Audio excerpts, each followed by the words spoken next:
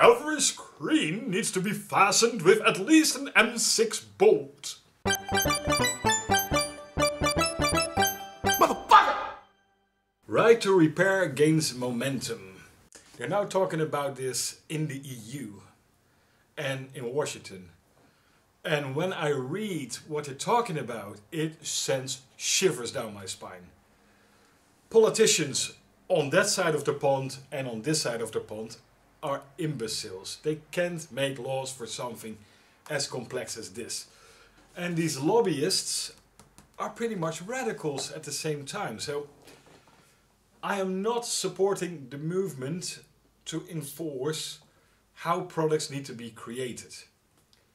I think that there is a better solution. I mean, broader legislation. Yes, these oligarchs need to put in some more effort, but they're not hindered by stupid laws on how to create certain devices. Otherwise, you have different devices on that side of the pond, different devices on this side of the pond, different devices in Africa and Australia. You don't want that because that drives cost up. And also creates more pollution because you have different manufacturing processes. Every manufacturing process is polluting. So no, we don't need legislation on how products are made in a mechanical sense. Even more so, these laws will hinder development. For example, if these laws were created 30 years ago in 1990, and the law would have stated, every screen needs to be fastened with at least an M6 bolt. Well, back then it may have made sense, because back then we had CRTs and even the LCD panels were as heavy as an average CRT. But these days it doesn't make any sense. Laws are a rust for society, and especially laws that inhibit creators for creating. So no, we don't need to do that. We also see a trend for further integration.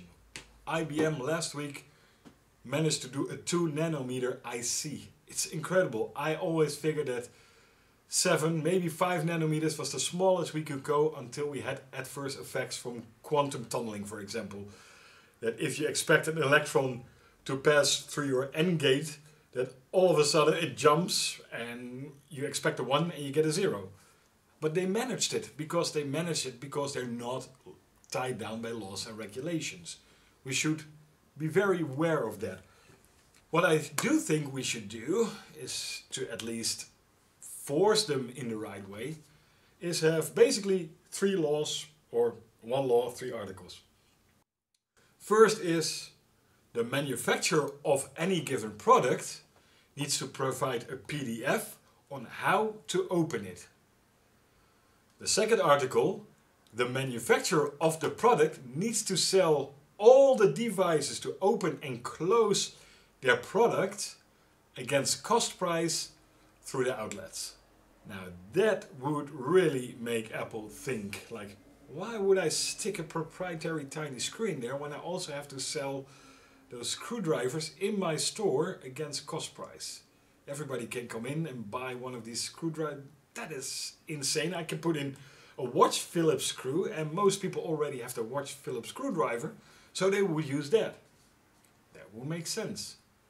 Also, the last law that I think we should pass is that replacement parts should be delivered for at least 5 years, and they should be able to be procured from the manufacturer directly or from the factory or the factory outlets.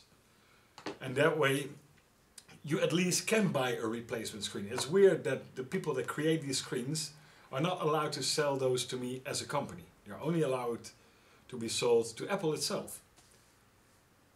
In September I changed the battery in my iPhone 7 Plus, it's still going, and it was a hell of an undertaking. So initially I figured I'd go to Apple in my naive stupidity, and I said I want to buy a battery replacement kit, and they go like, we don't sell those. You can send it to our certified repair center and it will take you 3 days. I said, 3 days? The Chinaman on the corner does it in 45 minutes. Yes, but we need to send it to the certified repair center. They will fix it and then the next day they will send it back. So 3 days.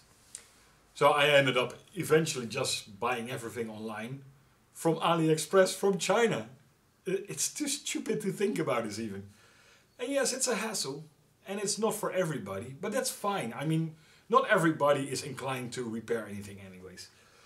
The stupidest counter-argument from oligarchs like Apple and Tesla: we don't want people to get injured, especially Tesla. I mean, people get injured in car accidents all the time, also in Tesla, so what are you talking about? And somebody that isn't very savvy is not inclined to open up a Tesla and start hacking into it. Hell, most people even shun away from fixing a flat tire on their bike or changing the wheel on their car. Even if you allow legislation to get these products to do that against cost price and directly from the manufacturer. You don't need to worry about health and safety for people who repair. That is also their responsibility. You can hear I'm a libertarian.